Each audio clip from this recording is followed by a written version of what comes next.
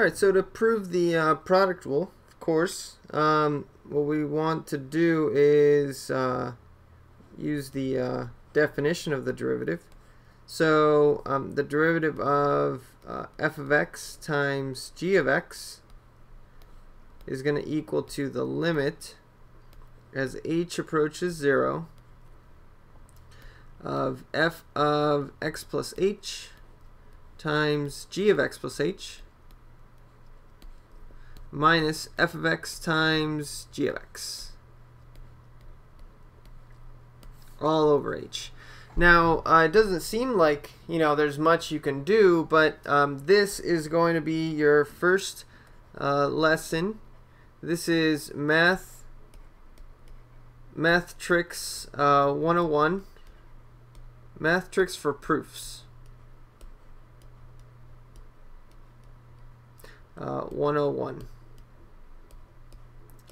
And this is a trick used commonly to prove various things. It's a good thing to have. So basically what it boils down to is you're going to add 0. So what you do is you add and you subtract the same thing from this guy. So what I'm going to do is I'm going to add f of x g of x plus h, and then I'm going to subtract exactly the same thing, f of x g of x plus h.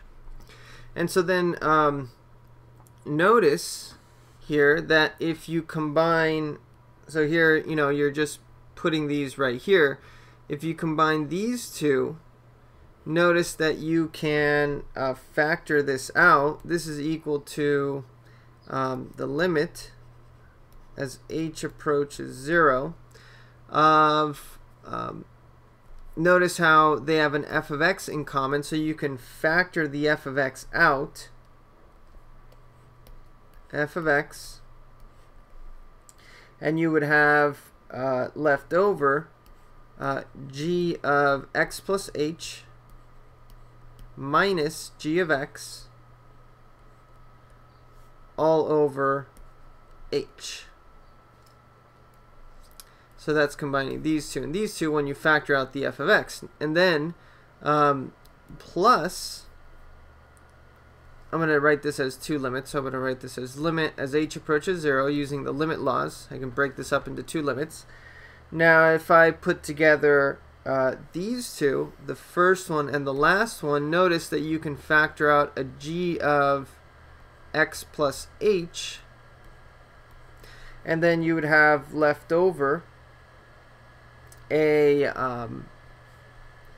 f of x plus h, sorry for the encroachment there, minus f of x all over h. And well, take a look here. What is this guy? Woo! That guy right there, that is simply the definition of g prime of x. And then right here, whoa, dude, that's simply f prime of x.